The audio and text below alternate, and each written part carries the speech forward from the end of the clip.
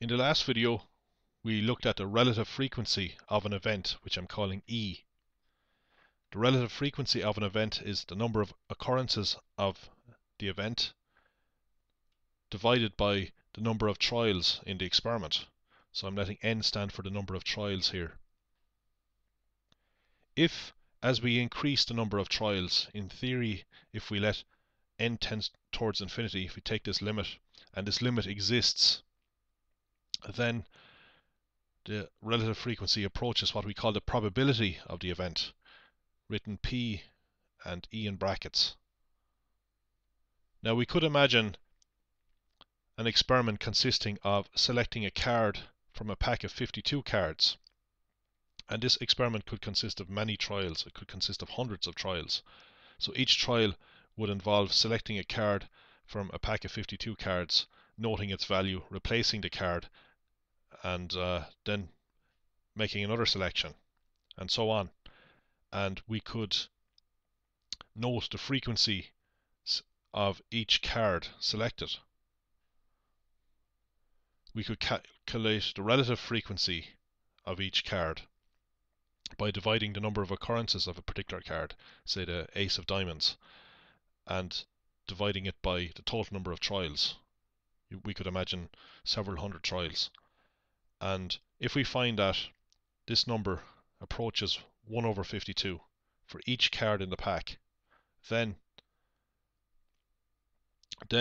well, we have the probability that a particular card is selected, is 1 over 52, and we refer to our selection as a random selection. So normally when you see the words random selection, we mean that each card in the pack has the same probability of being selected, and that probability is 1 over 52. Now let's look at an experiment consisting of the throwing of a die. A fair, that is, unbiased die is thrown. This means that the probabilities of getting any of the numbers 1 to 6 are the same. Indeed, each probability is equal to 1 over 6, which is 0.166 recurring. Here is a simulation of a die that has been thrown 999 times. We have the frequencies of each value here. In other words, the number 1 appeared 173 times, the number 2 appeared 162 times, and so on. In this row here, we have the relative frequency. That's got by taking the frequency, 173, and dividing it by the number of trials, which is 999 in this case. We can see that the relative frequencies float around the value 0.1666 recurring, or 1/16. Of course, the sum of the relative frequencies is 1. And the sum of the frequencies for each number is equal to the number of trials. We can change the values on the die, and we have a column of values here. There's 999 of them if you scroll down. The picture here just refers to the value at the very top of the column. So we can see these values fluctuating around 0.16. And if we could increase the number of throws of the die, which I'll attempt to do now, these numbers, these relative frequencies, should approach 1/6, which is 0.166 recurring. Here I've increased the frequency to 2000, and the relative frequencies are still approaching 0.1666.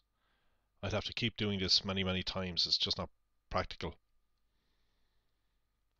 So you can just take my word for it that if a die is truly fair or unbiased, then the relative frequencies of the numbers 1 to 6 will approach 1/6. So we can say that the probabilities of all these numbers 1 to 6 are 1/6. They're equiprobable events. Let's consider the probability of throwing an even number on a die. Well, that's the probability of throwing a 2, a 4, or a 6. We could look at the relative frequencies of throwing these numbers.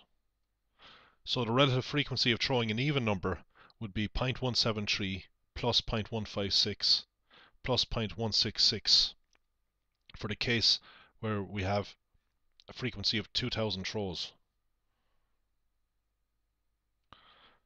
So we sum these numbers, 0.173 plus 0.156 plus 0.166. This is the relative frequency for throwing an even number. And you see we get 0.495, which is very close to 0.5.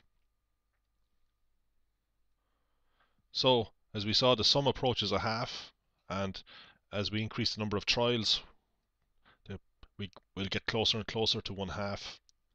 That means that the probability is a half. But we can arrive at a half by simply adding the probabilities of getting a 2, a 4, or a 6.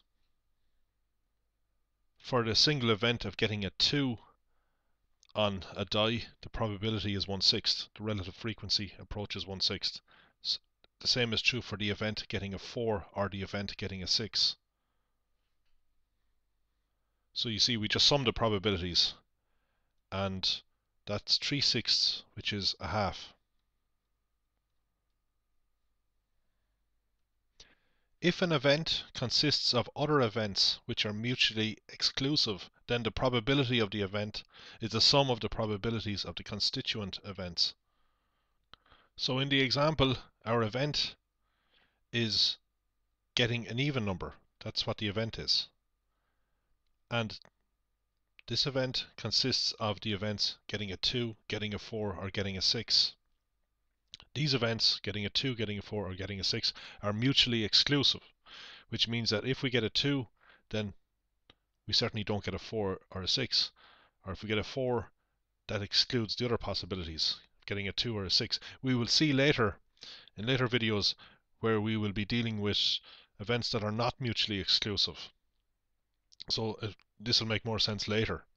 Anyway, for now, the probability of getting this event is just the sum of the probabilities of the constituent events. So our event, in this case, if we want to call it E, is getting an even number. And an even number, well, this event consists of these three events, getting a 2, getting a 4, or getting a 6. So we sum the probabilities of each of these events. So we get 1/6 plus 1/6 plus 1/6, which is a half.